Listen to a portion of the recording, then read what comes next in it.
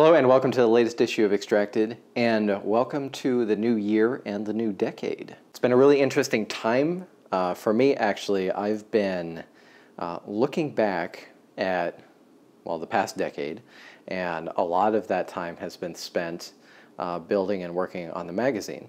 Going all the way back to December 12th, 2012 is when, it was either the 9th or the 12th, when I published the very first issue of the magazine, and it was called Coffee Lovers Magazine back then. And I started looking at the old issues and found in the first holiday special that I did, I talked about how I make coffee, like kind of where I am in coffee and where I want to go is kind of what that was about.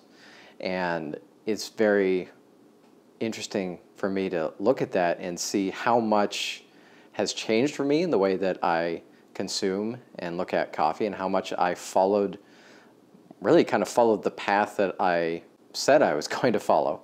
In that article, I talked about how I brewed coffee and how I wanted to brew it and where I thought I would go with it, and a lot of that has certainly come to pass.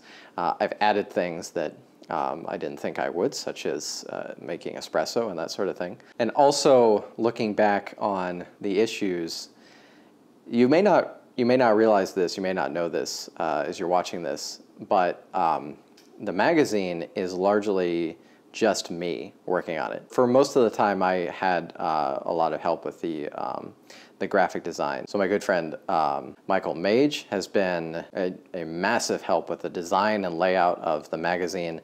If you look at the first year of the magazine, it was entirely me, 100%. I did all the design and everything, and I did it in Keynote, which is really kind of funny. The original feel to it was very different from the way it is now. And Michael came in and gave it a much more professional look, which was really fantastic. And now it's entirely me working on it again. Michael's moved on to greater things and you know, left a great legacy here. And I thought for beginning the new decade, having seen, like, looked back on myself and seen how far I've come, why not share that? Talk about all the changes that have happened, and reflect and think about the future as well. So that's kind of what this issue, a lot of what this issue is about for me. And I hope that it's interesting to you as well, and maybe you can think about how far you've come in the past decade in terms of coffee, in terms of yourself in your life, and all those sorts of things. Really appreciate you following along and reading the magazine. If you haven't signed up to the email newsletter, I do have a lot to share through email. You can get the whole series on becoming a coffee connoisseur, and then whenever I find something interesting that I like to share just about coffee in general or coffee-related things, I share that there.